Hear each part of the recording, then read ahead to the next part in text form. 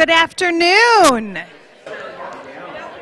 Good afternoon and happy Friday, everyone. We are so excited to have you here.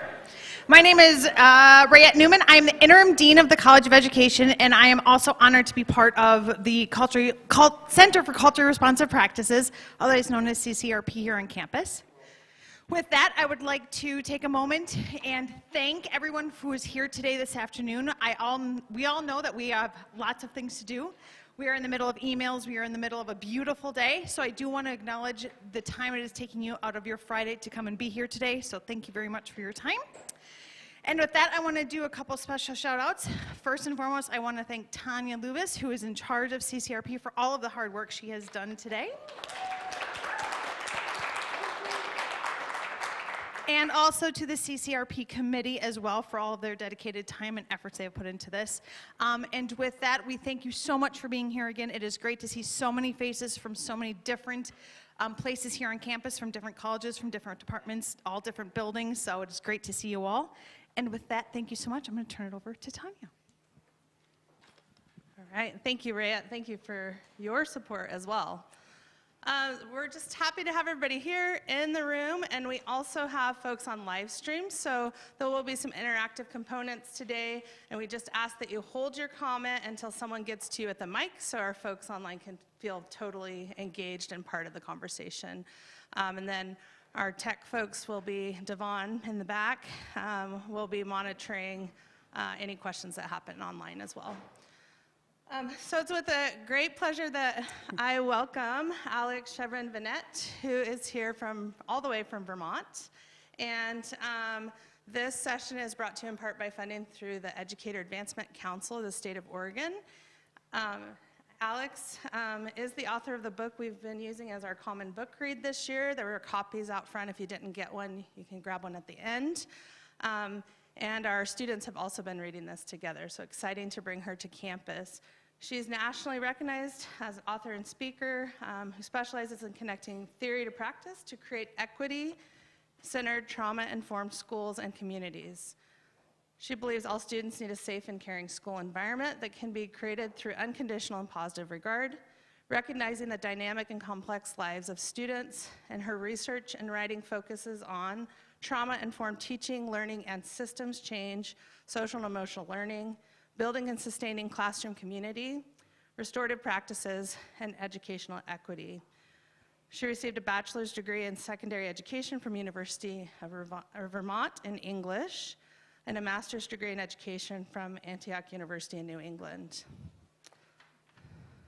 Alex teaches undergraduate students at Community College of Vermont in Winooski, in-service teachers and graduate courses at Castleton Center for School and Antioch University in New England, and also facilitates professional development for teachers and support schools as they implement trauma-informed practices. She's also a community facilitator. It's like she works at EOU, right? She's also a community facilitator for Edutopia and co-founder of Nurturing the Nurturers Collective, a healing community for educators. And I will say one fun fact, and the students had fun with this last night, is that she's in the Vermont 251 Club, where you attempt to visit all 251 towns and cities in the state. So, if time permits, you could ask her what number she's up to today.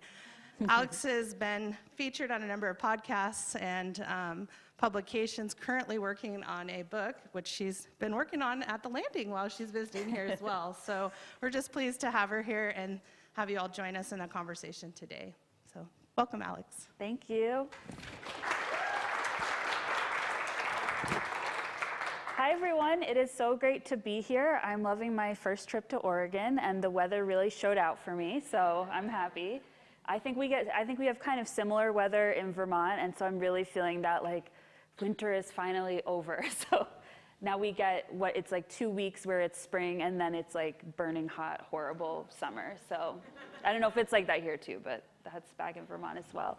As Tanya said in the great introduction, I'm from Winooski, Vermont. I do a bunch of different things with my time, but they all really center around this idea of how do we make schools more equitable and more trauma-informed. And today we'll talk about what does trauma-informed mean. But I also always like to show and not just tell. So in a trauma-informed environment, we pay attention to how we get ready to learn by feeling connected with ourselves and also feeling connected with each other. So the first thing I want to invite you to do is to just take a moment, kind of shake off the day you've had so far. You can use a suggestion there on the screen. You can do something else. You could stretch. You could take a big sip of your coffee. Whatever you want to do for just 5 seconds, just get yourself a little mindful moment here.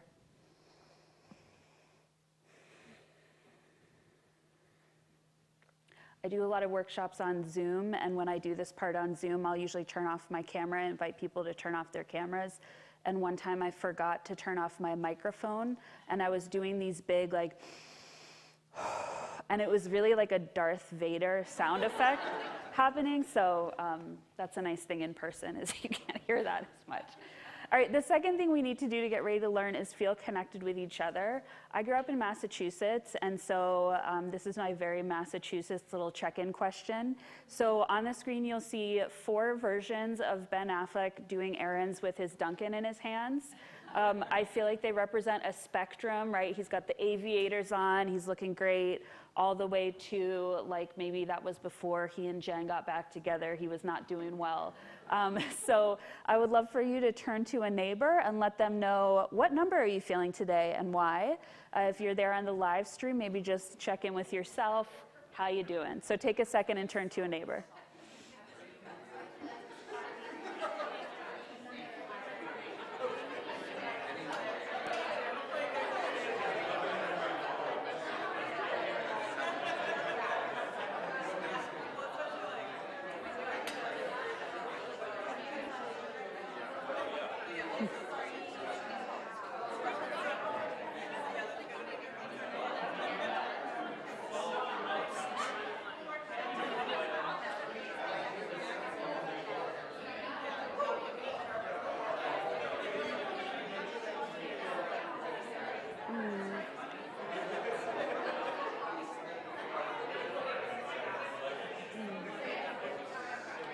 Okay, say goodbye to Ben Affleck. Wish him well, that he doesn't drop his mail. My last reminder to you before we kind of dive in is I want to encourage you to take what you need. By that I mean if you want to stand instead of sit, if you ever need to pop out and get some water, some snacks outside. I'm not going to think anything of it if you're moving around.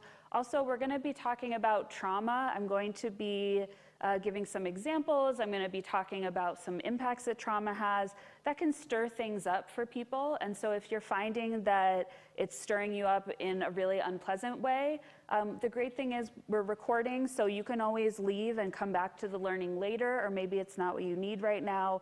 Just take good care of yourself because this is about your learning. It shouldn't be overwhelming. All right, so here is our plan.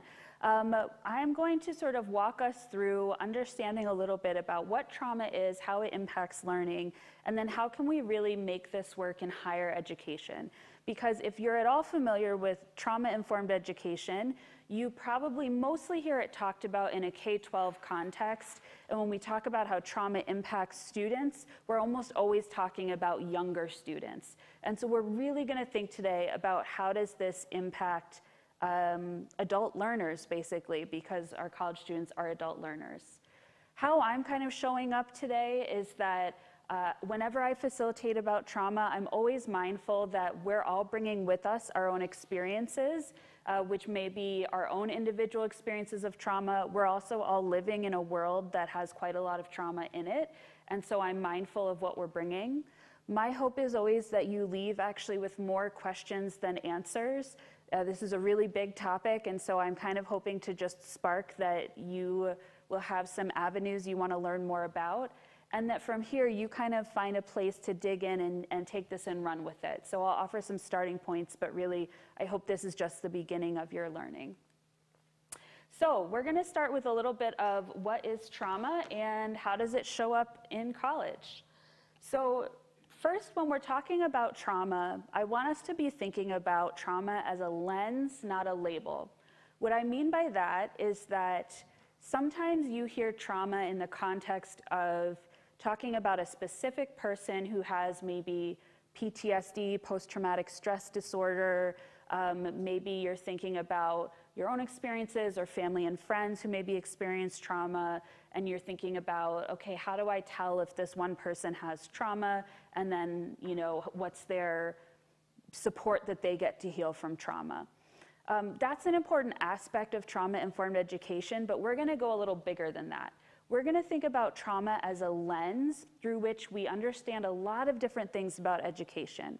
So I'll come back to this point a couple of times, but we're gonna refrain from thinking about how do I pick out the specific students who have trauma and do something different for them, and instead, how do we transform everything so that people who are traumatized, people who are not yet traumatized, and all of us living in a traumatic world can feel safe enough to learn.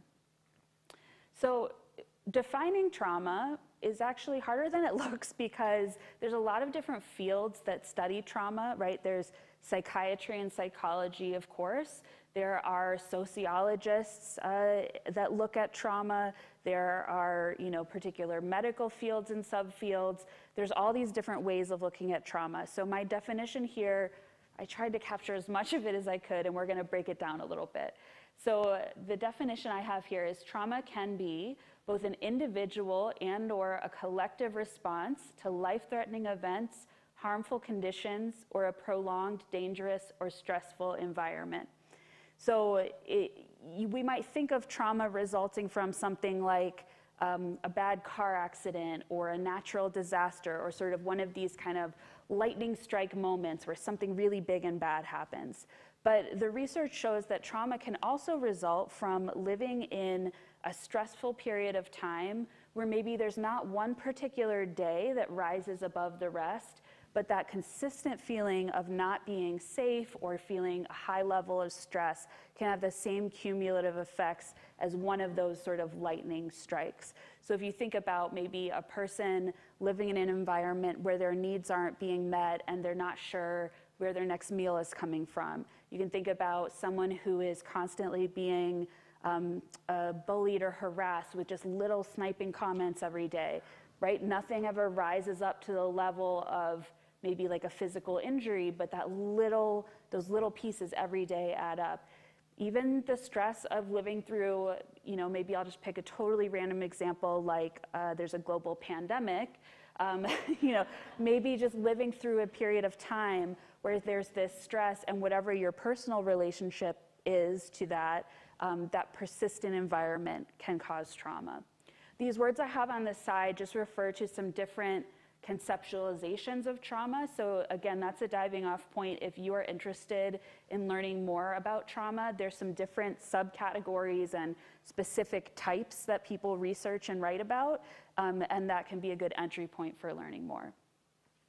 So if trauma has such a broad definition, how do we know who's experiencing trauma and who's not? So an important thing about trauma is that it's not the thing that happens, it's how we respond to the thing. Dr. Gabor Mate says, trauma isn't what happens to us, it's what happens in us. And so my example for this is, I want you to picture that you're going to the beach and it's an ocean beach, there's lots of big waves there. You go out into the water, you're just kind of waiting, and then a giant wave comes up and knocks you off your feet, the undertow's pulling at you, it's really scary. You eventually kind of swim your way out, you get back on the beach, you're physically safe. That experience for most people is probably stressful, right? You weren't expecting it, you felt unsafe for a minute, but not all stress is trauma.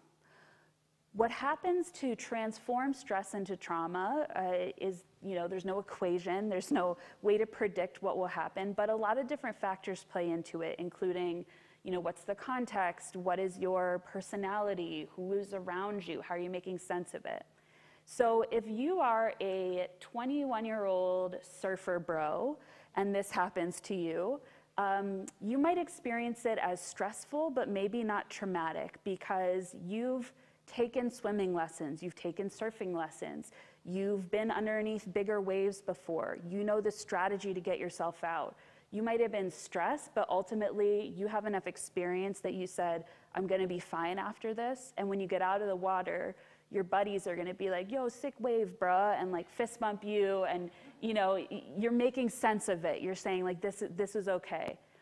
Now let's think if you are 3 years old, it's your first time at the beach, you've been swimming before, but it was like at the Y where you have those, the floaty things on your arm.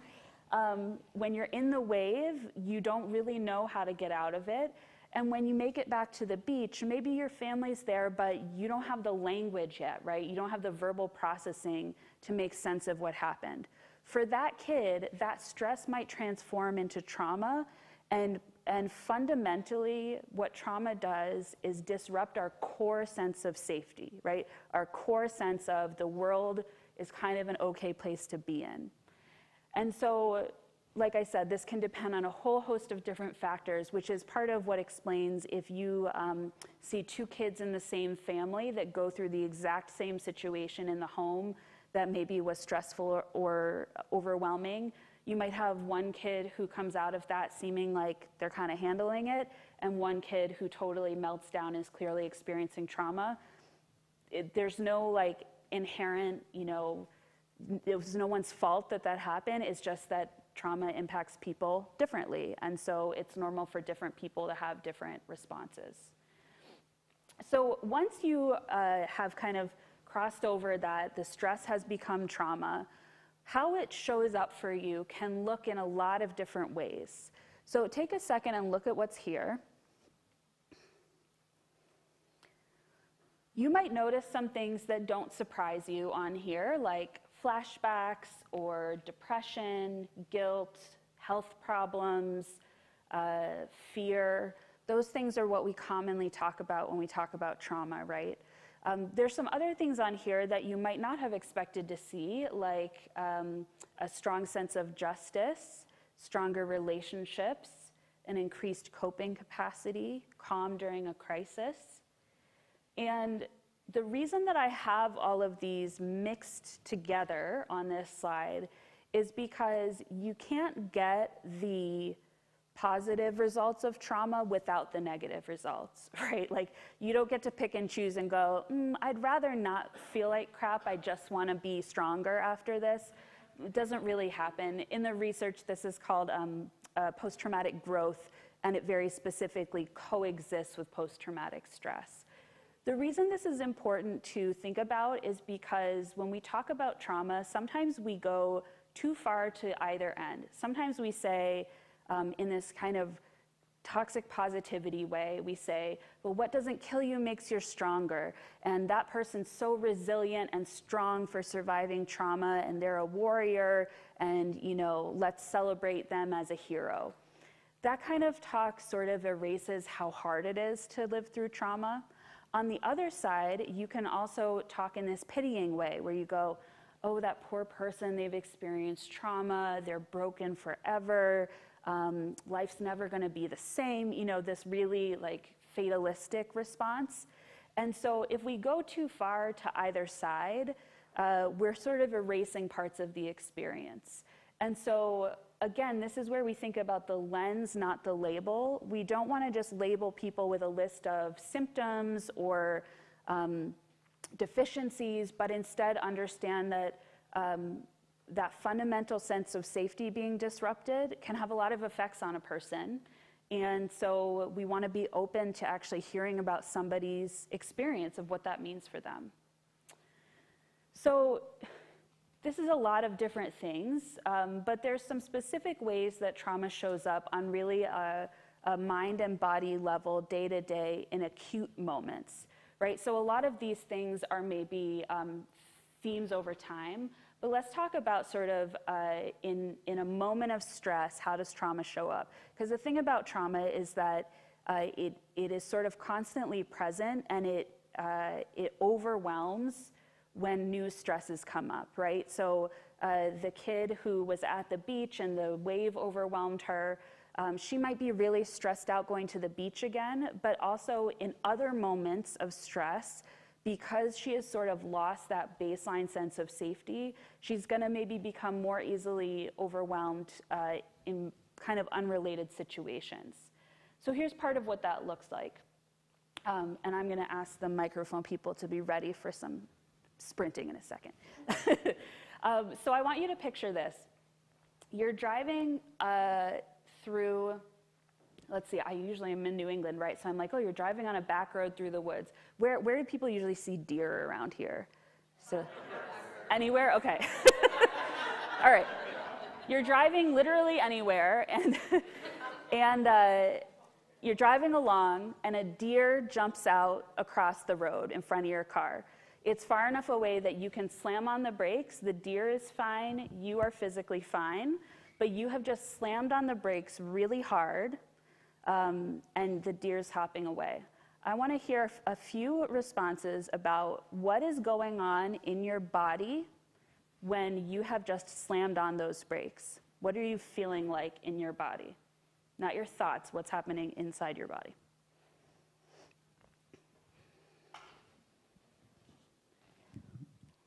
Tense muscles. Absolutely. You can go as fast as these guys can run the mics to you. I work out. I can run. Increased heart rate. Yes, heart's pounding. Sorry. I have to breathe because I've held my breath.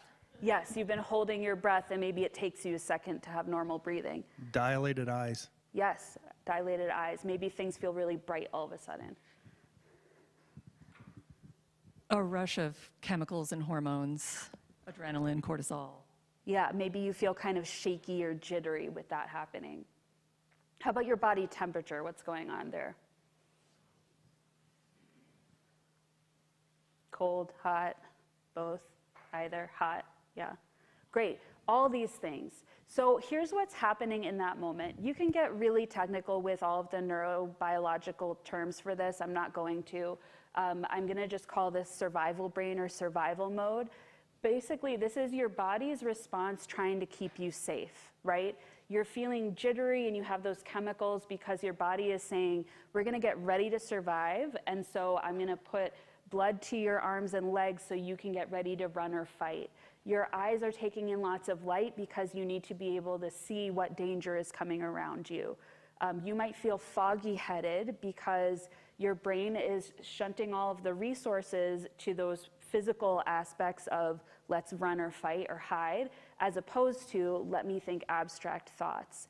You might have sort of lost your verbal filter, right? You slam on the brakes and then you said a word that maybe you usually wouldn't say with the person who's in the car with you, something like that.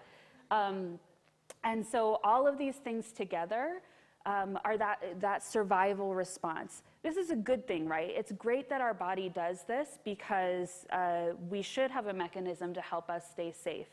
The challenge is that when we experience trauma, like the switch that turns this on gets a little loose, right? So if it normally would take something really sudden and scary, like I almost hit this deer, once you've experienced trauma, you might start flipping into this mode at much smaller things. For example, maybe you're driving down the road the next day and you see some bushes rustle by the side of the road.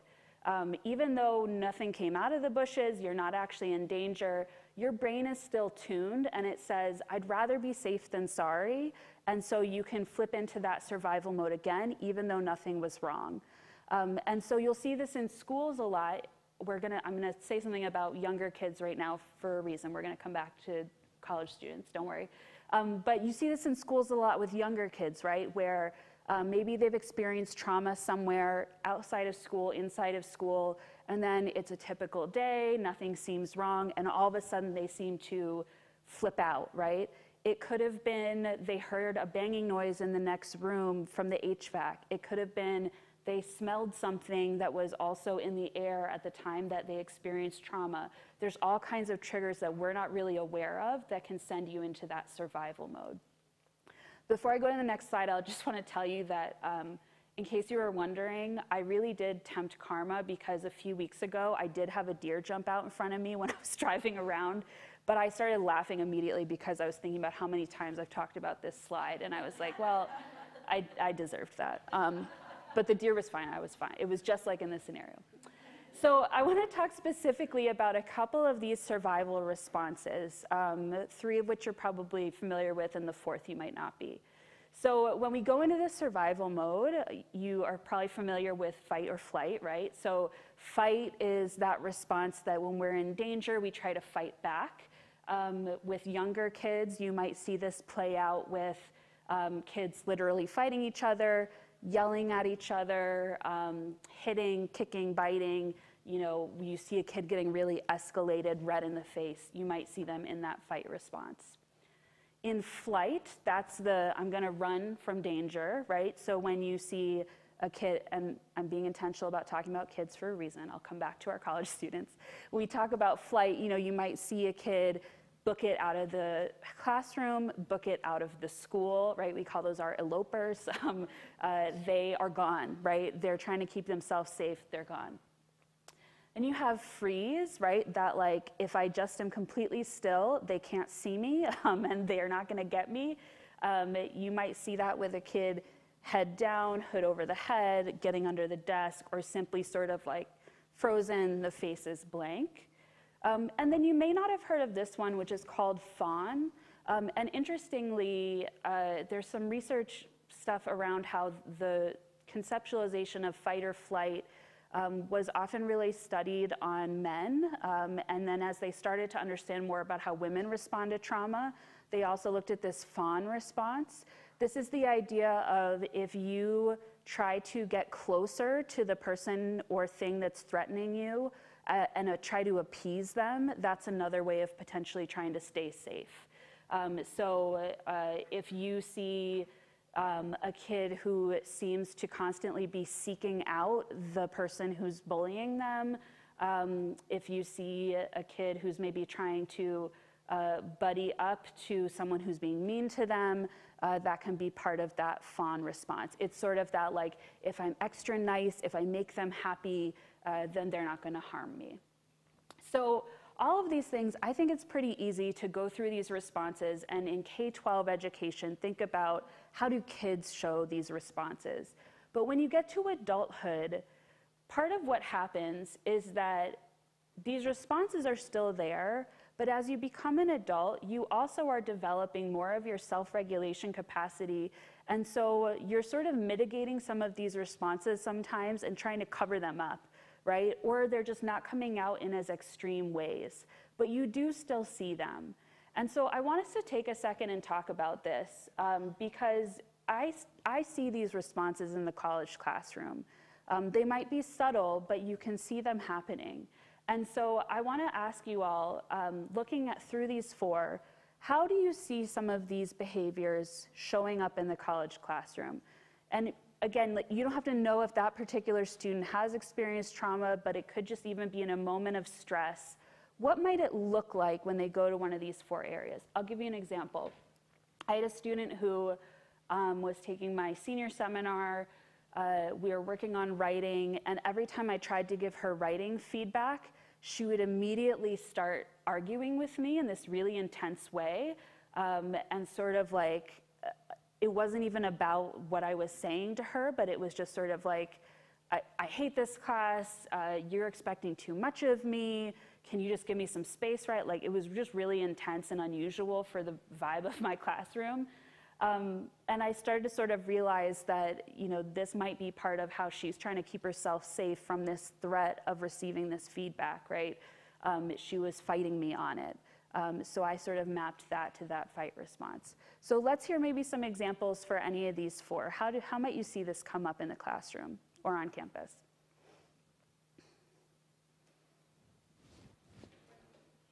I can use my teacher voice. The people online need to hear you. A couple of different ways. A student maybe all of a sudden, you know, oh, I got a text, I need to leave the classroom. Mm-hmm. Or the other thing that they just completely kind of drop off the face of the earth, or they're not turning in assignments. Mm-hmm. Yeah, so that disappearance is that same thing, that flight away from the problem. I feel threatened, so I'm just gone. Yes? I had one. So I teach the university studies course, just like Intro to College. And I had one particular student that every day would have some little semantics thing to pick at me about, and he'd go, well, technically that word is not really appropriate, you should have used this word. And sort of like in front of the whole classroom would always just find some little nitpicky thing that was really insignificant, but want to really battle about whatever that was. So it was a test of patience. Yeah, that could for sure fall under that fighting. Well, when I think of the fun response, I think about students who experience imposter syndrome. And so it's a way to just be a physical body present, but not necessarily like engaged in the classroom experience. Yeah, they might be showing up, they might be trying to appear as though they're doing everything perfectly, so that it's not going to upset anybody. And that's when you also might see maybe a student who has a problem in the classroom or wants to give you feedback, but they just don't, because if I make you angry, then that's going to disrupt my safety. Any other examples? Over here.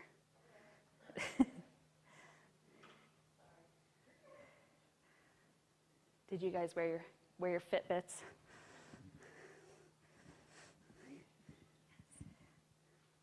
Also with first-year students, like new first-year students just this past fall, I saw a lot of freezing. And I'm really careful to not just call on people in class unless they're prepared for me to do that. But even just saying, let me talk to you a minute about your assignment after class, and just total paralyzing fear about having to interact with an adult that they don't feel particularly close to. Absolutely.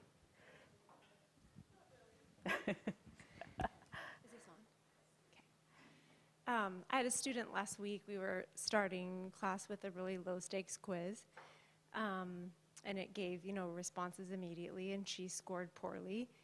And she literally just, threw up her stuff and ran out of class. She left her things and just could not, be present in that moment with that score. Mm-hmm. So all of these examples, I think sometimes people hear these type of examples or they see this type of behavior, and if you're coming at it from a really deficit-focused place, you could say a narrative like, oh, well, these students today, they want things to be easy, or they don't have the persistence for college, things like that. But if you frame it through the lens of being trauma-informed,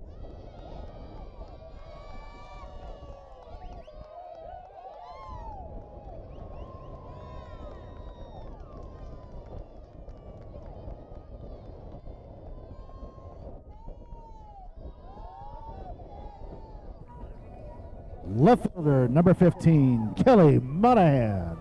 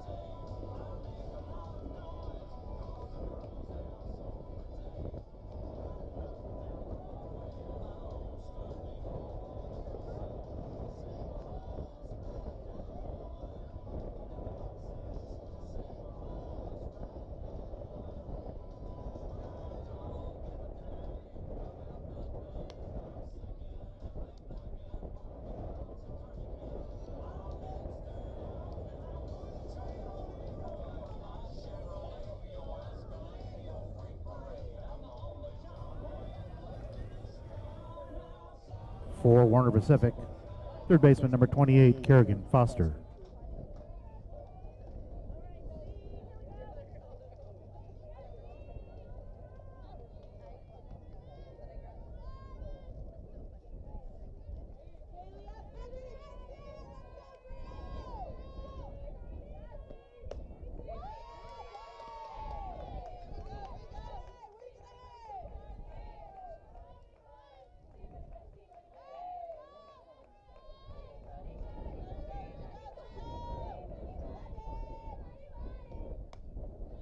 Unfortunately, you know, schools are not magical bubbles where all the trauma happens out there, but then once you walk onto campus, this is a safe zone and no trauma happens here, right?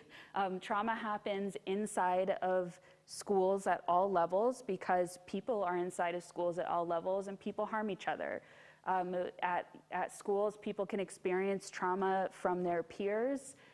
People can experience trauma from the curriculum they're being asked to learn.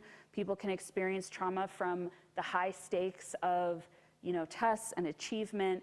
There's all kinds of ways that, again, you know, things are not universally traumatizing. They might be stressful, but folks may experience it as trauma.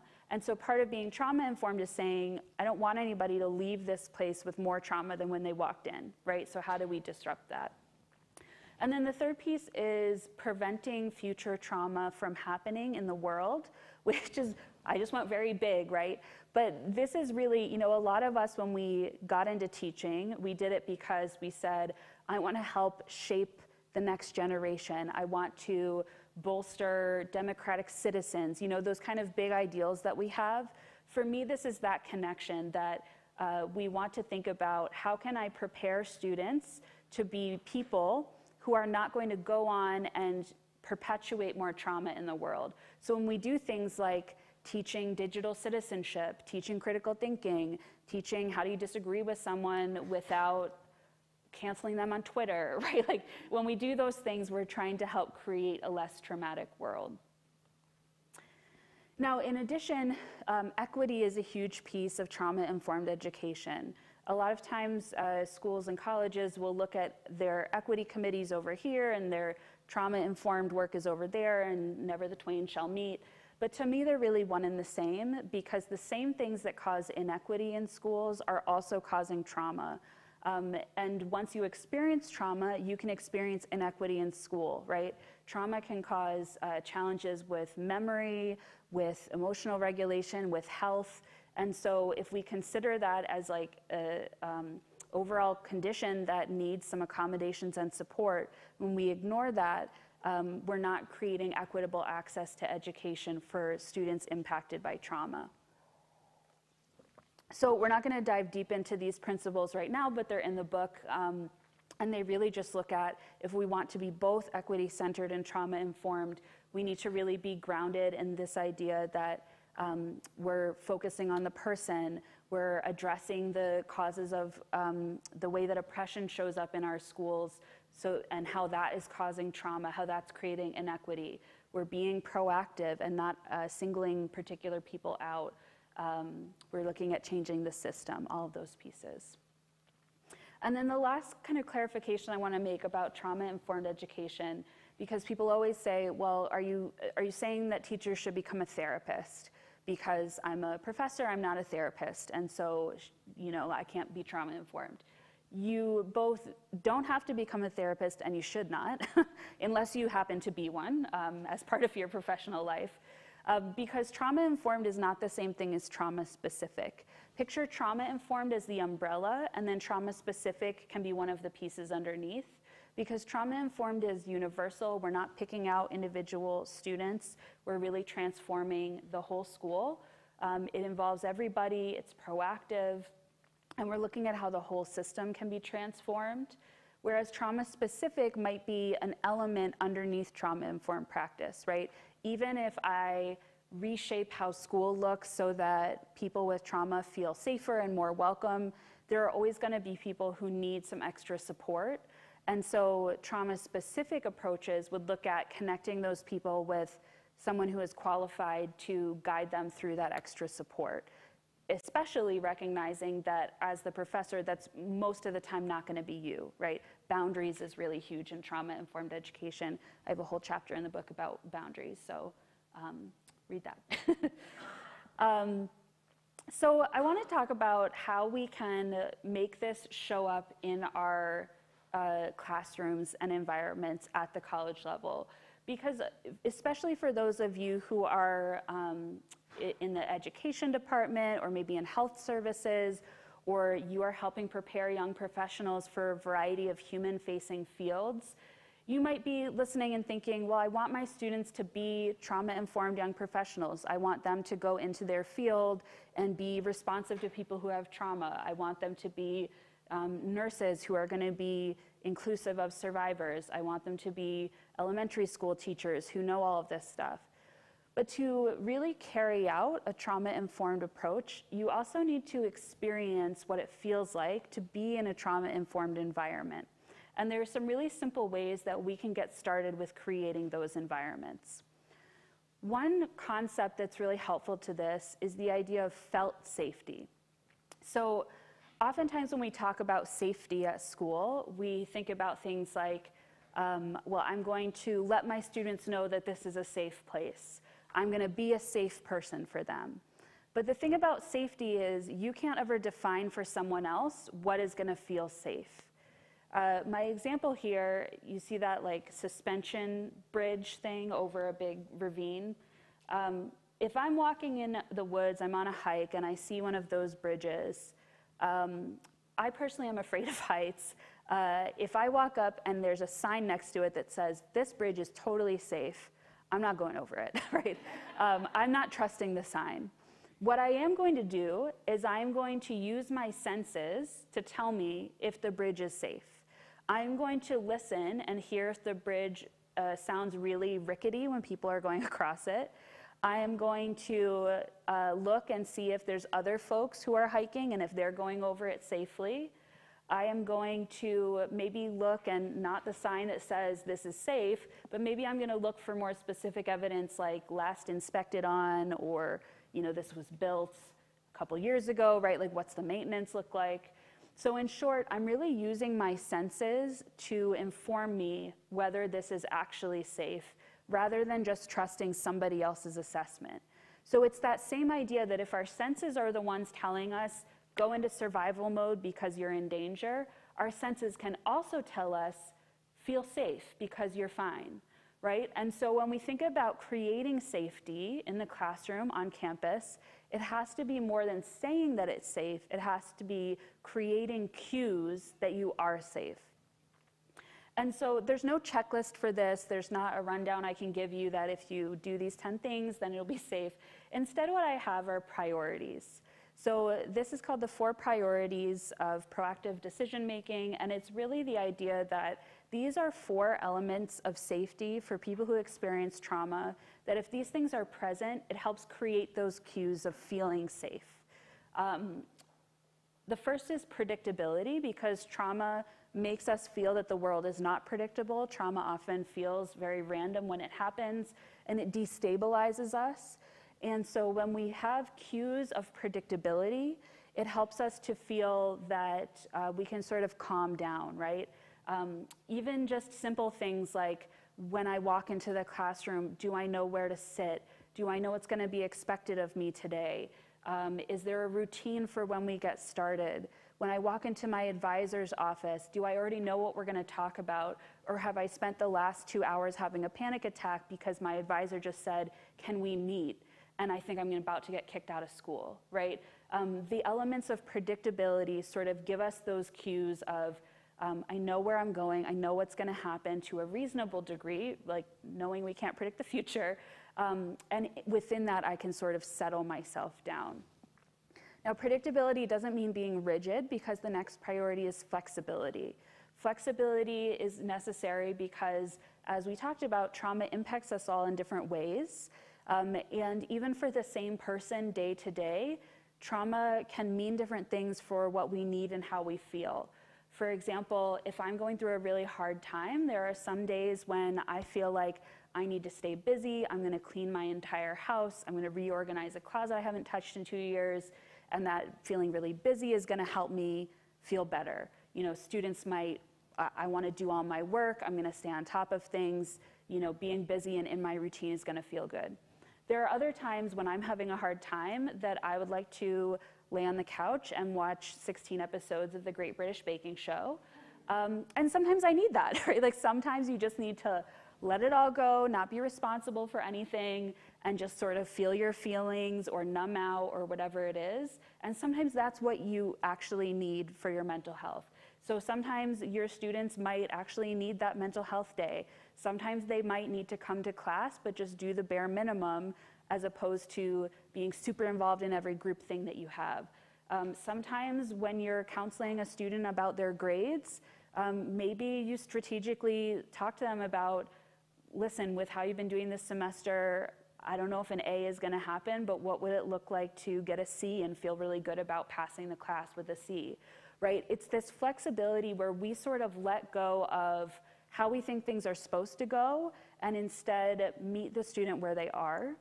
And the phrase I invite people to think about with this is multiple paths up the mountain.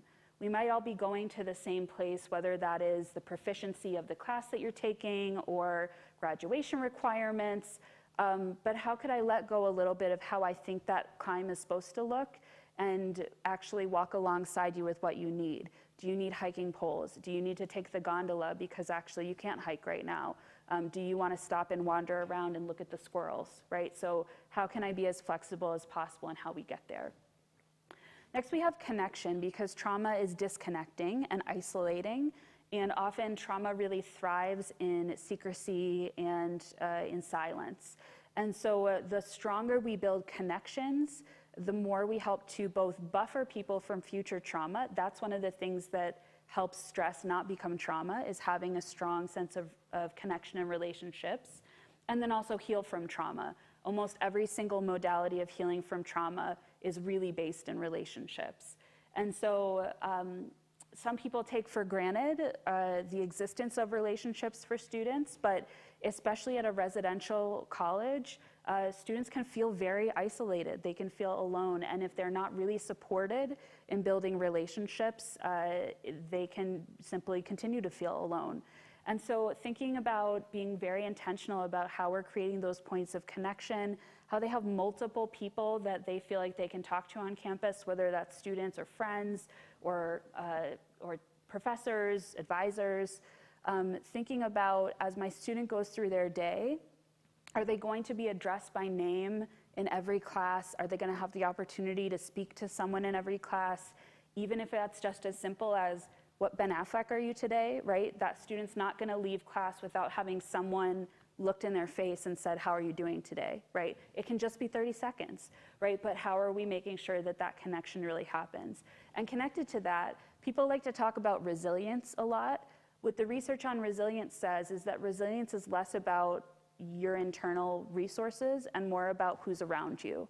And so if we want students to be resilient and to take on challenges, then they need that sense of connection. And then finally, I spill on myself. Finally, empowerment. By empowerment here, I don't mean just feeling good about yourself. I mean literally feeling that you have power and agency and using it, because trauma strips power away from people. Trauma makes people feel disempowered. So to feel safe, people need to feel that their wants and needs matter, that they have some control over their lives, and that they have the agency to sort of be the author of their own story. And so thinking about, you know, things from how we teach, right? Are students having the opportunity to choose their own topics of interest? Are they having the opportunity to present in different ways? Are they having the opportunity to learn in hands-on ways, right? How are they taking that empowerment over their learning, all the way to their plan of studies or their involvement in clubs or leadership opportunities, right? How are they really building that sense of people respect what I want and need, people allow me to step in and take charge of my own plan, and they're there for me if I'm gonna make a mistake, right? I can still try that. And so there are little and big things we can do with all 4 of these to really promote those cues of felt safety. You can think about things all the way from, what do I put in my syllabus that indicates these 4 things, right? What can I think about in my lesson planning, right? Like one of the ways that I use these 4 priorities is that I'll pick up, something I have for class, whether it is a project description or the syllabus or my late policy, and I'll just walk through these 4 in my head. Is it predictable? Is it flexible? Does it foster connection? Does it foster empowerment? I can also use it when I am thinking about a challenge that's coming up. So that student who was continually arguing with me when I was trying to give her feedback, I can walk through these. So first I can say, okay, where is there a sense of predictability? If I'm just wandering around the class and stopping at her desk to offer her some feedback, maybe that actually feels unsettling because she's never prepared to receive it. Okay, so how could I actually put in some predictability around when are you going to receive this? Maybe you have some time to process it. Flexibility.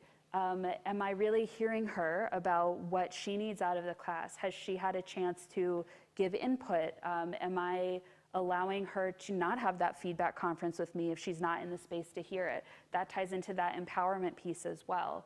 And then that connection. Do I actually have a relationship with her? I feel like I do, but maybe that's not enough from her. Some people need you to really prove that you can be trusted before they're going to let you in, especially to something as personal as writing, And so just walking through those 4 things allows me to move forward in that frame of, I'm going to create these cues for safety. I'm going to do that in a way that's built on a knowledge of trauma and really provide that student the feeling of experiencing a trauma-informed environment. And then that allows them to turn around and create it for others. So beyond those 4 priorities, there's additional things that in K-12 schools we might see when we're talking about trauma-informed education, like an increased focus on emotions and mental health, like social-emotional learning, policy changes, things like meeting basic needs, right? Food pantries or a clothes closet in a school where students can come and get things that they need or their families can come in, restorative practices related to discipline, soft starts in the morning so that students have a chance to transition into the day, teachers feeling more supported, the physical space being designed with trauma in mind, right? So having natural light, not feeling like your school's a prison, that community building, hands-on learning, wellness. All of these things are things that trauma-informed advocates are really seeking to incorporate into K-12 schools. And so as you look at these things, I wonder if anyone has thoughts on what prevents us from doing any of that in higher education. Because sometimes, right, we talk about these things, people go, well, I'm a college instructor, so, this doesn't apply to me. But does anyone have thoughts on what's preventing us from doing some of these things in higher ed? Or are we? Are people doing, do you feel like we've got it?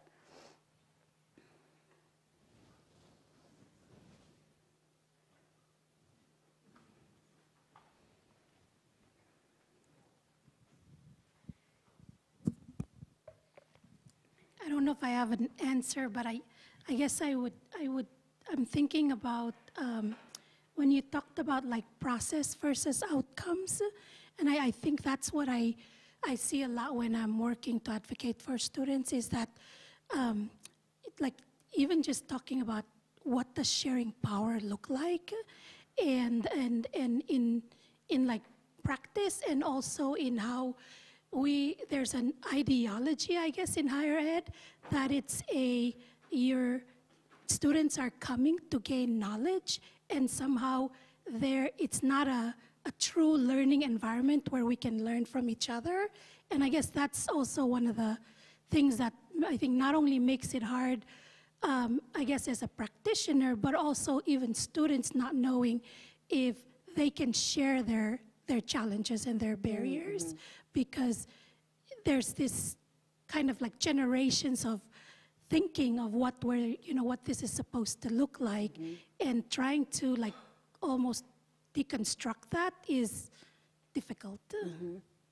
I was trying not to ask the question in too leading of a way, but you got right where I wanted us to go, which is that there sometimes is this, you said ideology, or just simply this environment around higher education where there's this sense that, well, we don't need to talk about emotions here. We don't need to think about wellness.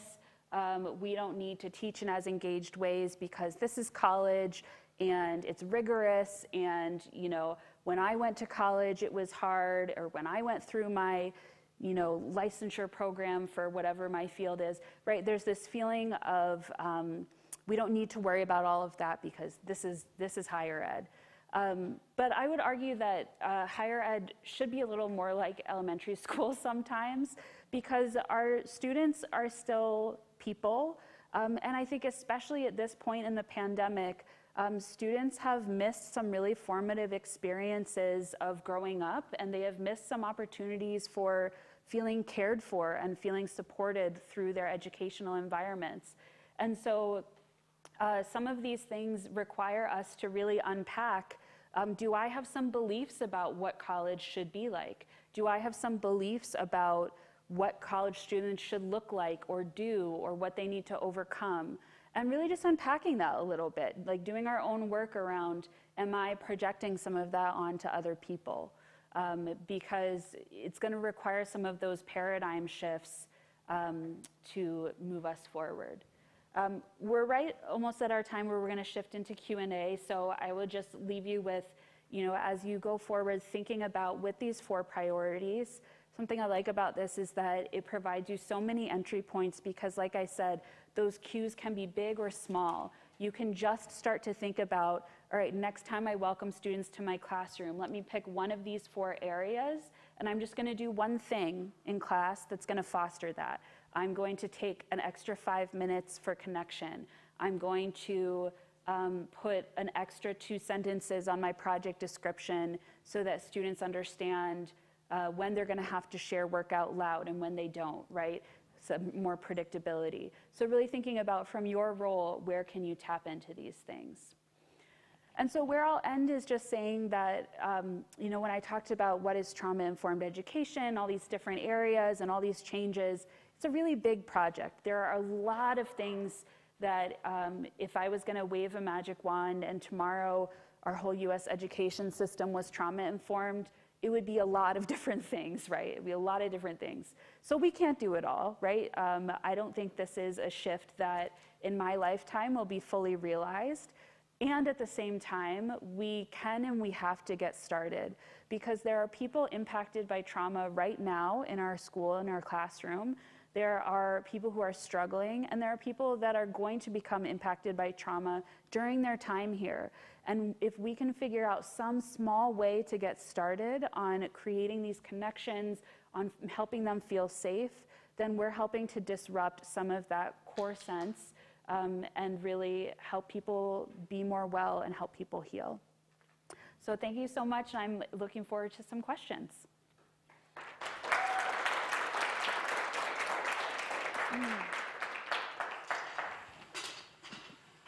Yes.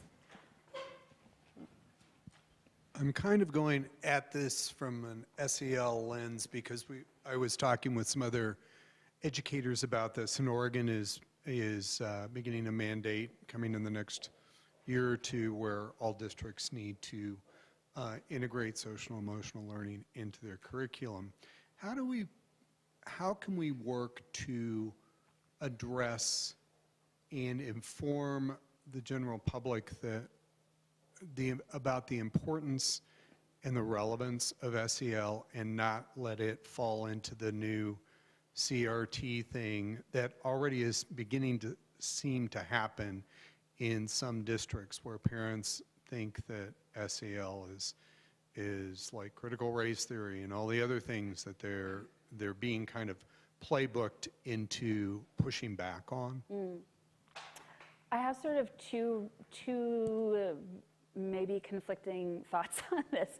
The first is that CASEL, which is the Coalition for Social Emotional Learning, and sort of they're sort of the clearinghouse for a bunch of different programs, and they do advocacy.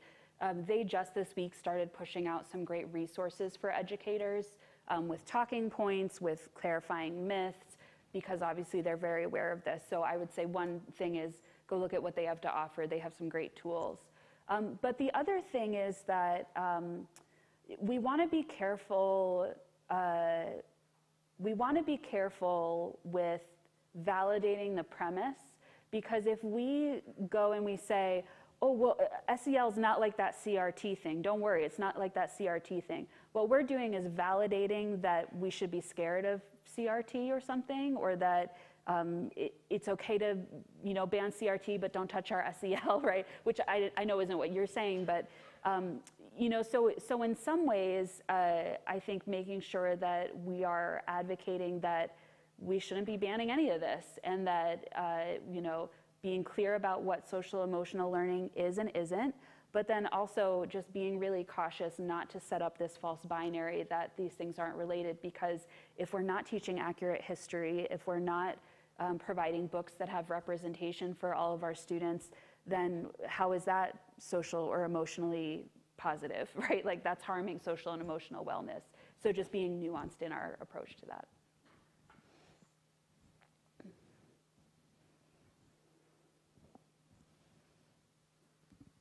Thanks for being here. I've been in higher education almost 24 years, part-time as an adjunct and then permanently.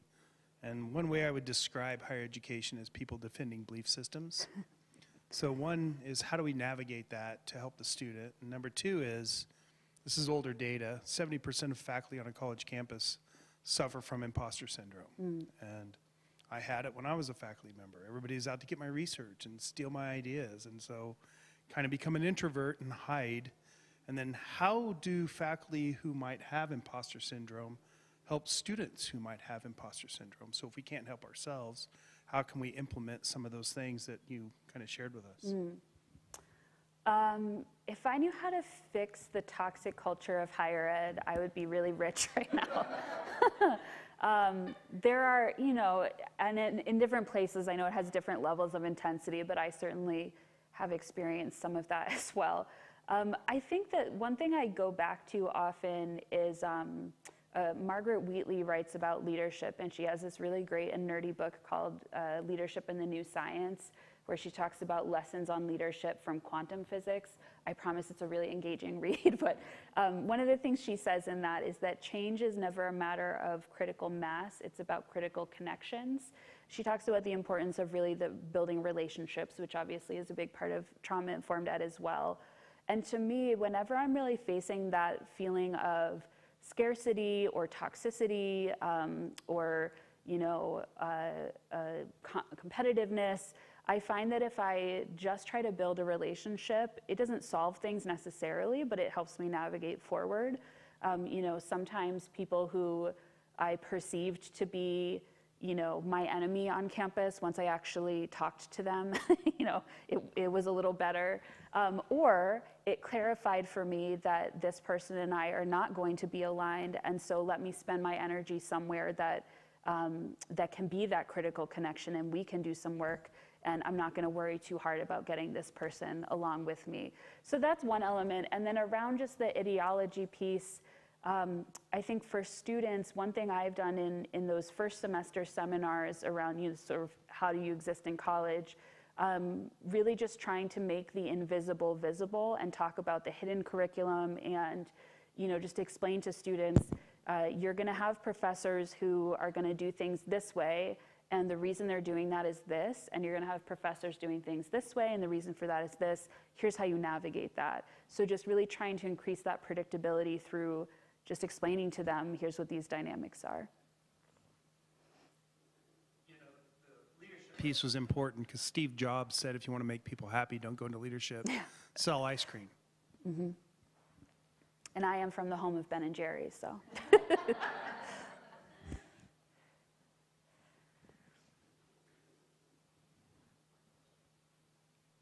But I'm also lactose intolerant, but they have some really great non-dairy ones now, so.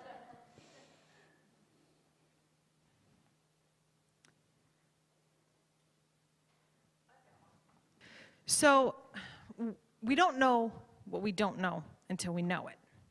So what happens if we put ourselves in a situation that we don't foresee something going wrong and then something goes wrong in our classroom and we know we caused trauma to that student?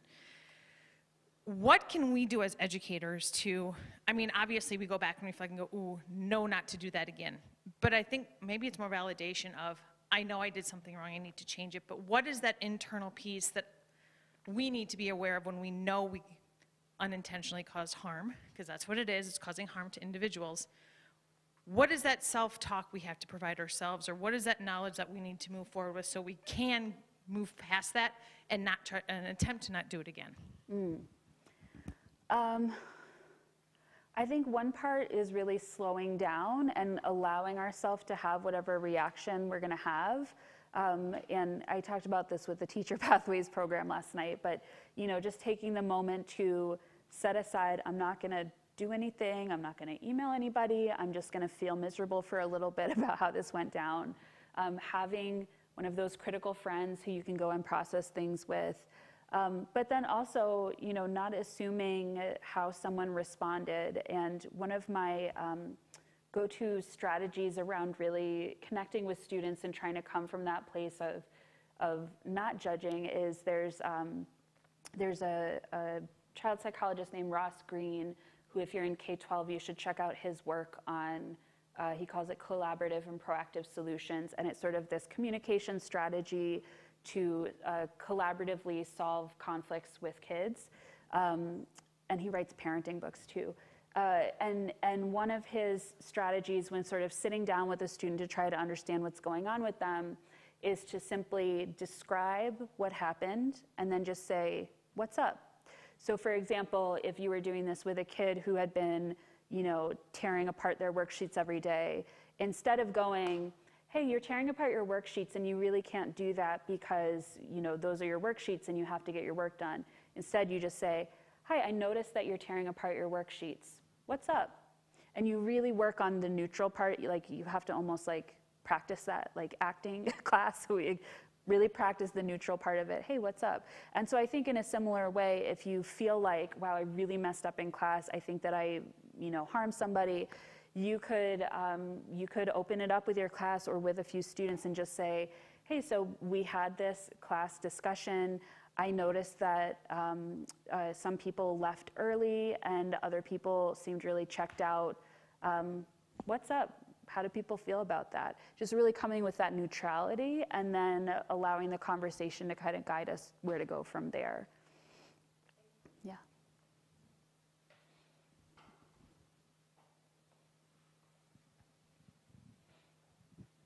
And I will echo Matt, thank you so much for being here. I'm going to try not to like rant, but I do have love a good rant, so go for it. I do have a question because there's so many things that come to mind. I work in our diversity office, and one of the things that, you know, we do with students is we have kind of a list of like, here's who you go to for classes, and as I was listening to you, I started to reflect on, I don't want that list anymore because I should be able to have, like, not be helping students find, you know, safe faculty or safe courses, but really think about what do you want to do and how do you know that you can go to that major and actually be successful in it.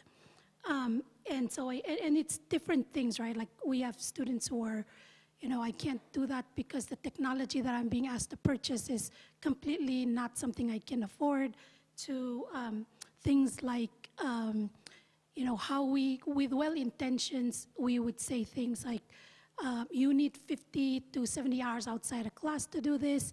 And so, because I care about you, I will tell you that this is what you need, which translates to the student that I can't quit my full-time job, I might be a single parent, whatever that looks like, it means that the other component of their identities, they have to give up. Mm-hmm.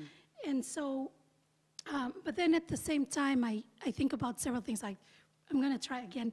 I think about sponsorship in this work, because it's, as Matt said, there's faculty, staff who are also trying to be advocates, but they don't know that they have sponsors, right? So sponsorship in how do you validate that something is, may not be seen as important by the small, by a few people, but it is important because it addresses a gap. And so I guess my thought around that is, what does that look like, and what does that look like for how we can develop maybe a community, a campus community, when we can, instead of just saying we're allies or we're advocates for each other, that we sponsor each other in kind of making some needed change that allows us to continue to be trauma-informed and maybe equitable too. I love that idea of sponsorship because it's like that shared ownership of like, I'm invested in your, like investing in another faculty or staff's success, and sort of saying, like, I have high expectations for you as my coworker that you can make some shifts here. What you're saying just made me think of a big part of my work is looking at how it's not just about the classroom or the 4 priorities, but also the systemic changes and the structural changes. And in the book, chapter, I want to say 9, but I could be making that up, or 10. I don't know. There's a chapter about policy change in there. And I really walk through questions you can ask to really look at, is this policy equitable? Is it trauma-informed? And I would also recommend the work of Paul Gorski, who talks about poverty in schools, again, in mostly a K-12 context, but it's very applicable for things like, if this thing requires that you do 50 hours outside of the classroom, are we actually only making it accessible to students who don't need to have a job? Are we only making it accessible to students who don't have a disability and need to rest when they're not in class, right? And those conversations really need to happen constantly and proactively and result in changes to our programs, because otherwise we're sort of, creating this inequity factory, right, where certain programs are not getting students from diverse backgrounds because they can't meet these inequitable requirements. And so it's sort of this thing of working at that person-to-person level, but then also being really engaged with the programmatic level as well, and making sure that we don't just leave it to one or the other. That doesn't answer all of your rant, but, but it was a great rant.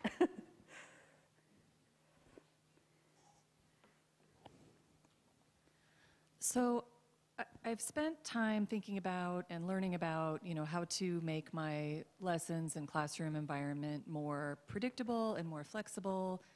Connection, I struggle with a little bit, but working on it, I get it. I wonder if you have like some concrete examples of how we could work on the empowerment part. Like, how can we foster that sense of empowerment for students in the classroom? Some of the things that I do in my classes off the top of my head for empowerment, one is that just sort of my messaging about classes is really about, as an adult learner, which all of our college students are, even if they're 17, we're treating them as adult learners, really just sort of helping them shift this paradigm, because in high school, there's really this sense that your learning is about meeting the requirements of your teacher, and you're really accountable to your teacher. In college, you really have to make a shift to being accountable to yourself, because really, even though we want to support students and coach them through their programs, we have to help them start to understand that you are the person who's going to care the most about leaving here with a degree or meeting whatever the goals you have are. And so when I talk about my classes, really talking about, this learning is for you. Here's the ways that you can think about making this learning yours. If you ever need to adjust an assignment because it doesn't quite fit with how you might best do it, here's how you can ask me about that. And when they come to me and say things like, is it okay if I'm absent on Thursday? Just little moves like saying, if you need to be absent on Thursday, then you should be absent on Thursday, right? It's not about my approval. Don't ask me to go to the bathroom. You can decide if you can go to the bathroom.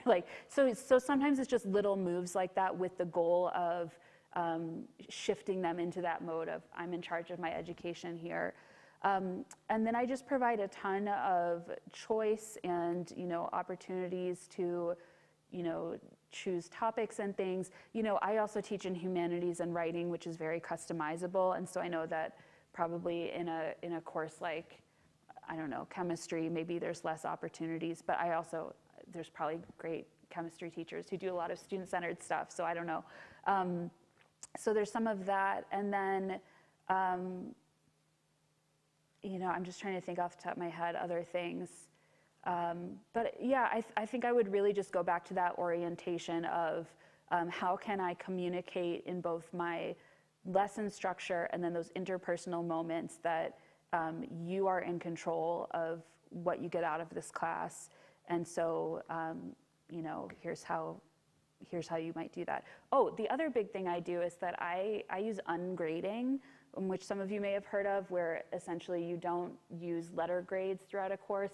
And there's a lot of different methods of it. There's one particular one called contract grading that I think is great for empowerment, where students basically look at what work is going to be asked of them, and they sign a contract with you about like what grade they're aiming for and how many things they're going to produce in order to earn that grade.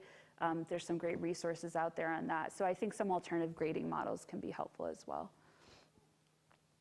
That's a whole other can of worms, though. All right, we have time for one more question, if there is one. Yes.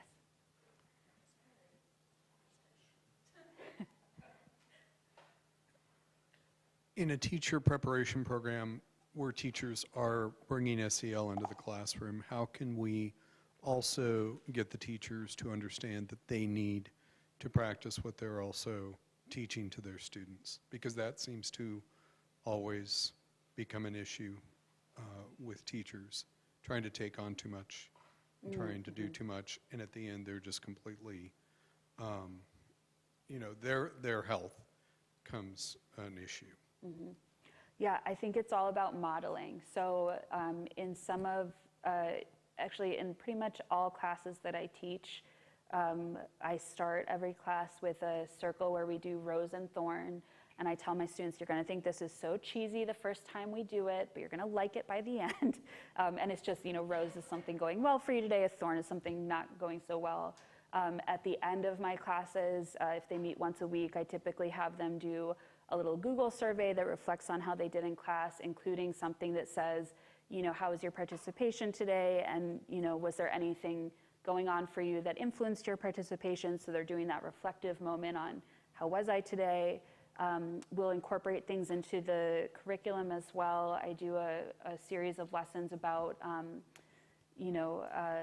our emotional response to learning disconfirming information. And I do a piece around the backfire effect and how when our threat responses kick in, we can reject information that we didn't want to be true. And I do that early in the semester. And so then throughout the semester, we check back in on, how are you having an emotional response to this learning? How are you feeling about it? Feelings wheels, emoji check-in, there's all the SEL things that you might do with younger students, just actually do them in our classes. Because again, when they experience all of that, it helps them internalize both what does this feel like and what am I asking my students to do? And so then even building in the layer of the meta reflection, right? So sometimes I'll do a class where I have students slow down and we'll do journaling moments throughout a class session. And then at the end, I ask them to reflect on what did it feel like to slow down and journal during class today? What felt bad about it? What felt good about it? And so that meta reflection on what am I going to be asking my students to do and how did I feel when I was doing it? Plus, doing all that stuff is fun. So it's fun for me to do those little activities. And so it makes class fun.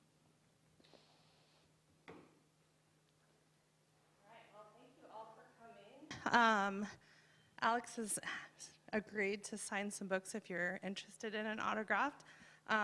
If you're hungry for more, tonight, 6 o'clock, she'll be doing a community keynote address, open students, community members, whoever would like to come. The topic will be learning how unconditional positive regard can be a powerful equity stance that honors students' full humanity and helps them learn. So a great opportunity for folks to come back. To those that are on the live stream, sorry about the little intermission of softball, but you came back, and just know that the full recording will be uninterrupted should you choose to view later. Oh. And then I will share also just a hand to Alex for coming out to LeGrand. First experience in Oregon, and the weather did not disappoint, but you might see some deer around. So let's go ahead and give her a hand. Thank you. Thanks so much. And we do have a couple door prizes here. So Ryan Scariano is a winner. And Sarah Ralston's the other winner. There'll be more door prizes tonight. So please help yourselves to cookies, coffee, tea, fruit outside. And hopefully we'll see some of you back tonight at 6 o'clock. If not, enjoy your beautiful day, and we'll see you again. Next year, we'll have the same series, different speaker each spring.